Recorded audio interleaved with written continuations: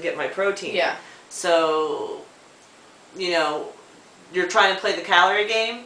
Do it with something that goes down a little bit easier, has the protein, and you're not on a diet anymore, really, you know? You really need and you're trying to up your calories. So those little things like real sour cream, it might not be a habit you'll do 10 weeks from now, but when you're in low calories and you try to build them up, incorporate them into those foods. Yeah, and I remember looking back at it, I said something how my doctor told me, right now your focus is, hold on a second.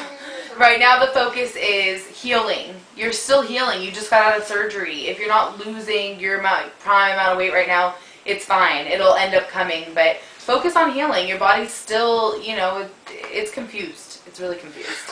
And last but not least, you're talking about your fill in another week and a half. You got another week and a half. Lauren's first fill was 6 weeks?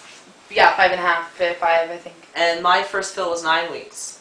Everybody's doctor is different. My doctor was only come to me for a fill when you've had 3 weeks where you either have gained weight 3 weeks in a row or you've maintained weight 3 weeks in a row. And you still have that. Yeah, that's still the rule. Yeah. So I was at 9 weeks before I got my first fill. You're in control, right? If you don't want to go to the fill a week from now, next Friday, and you're down or whatever, and you don't think you want to go for the fill, change it. Yeah. Or go there, you see your doctor, and then you guys decide together. Exactly. So anyway, I look forward to continuing to watch your journey. Devin. You want to say hi? Say hi. Say hi, YouTube. Oh, now you're shy. We've got the cutest guy in the world hanging out with us tonight.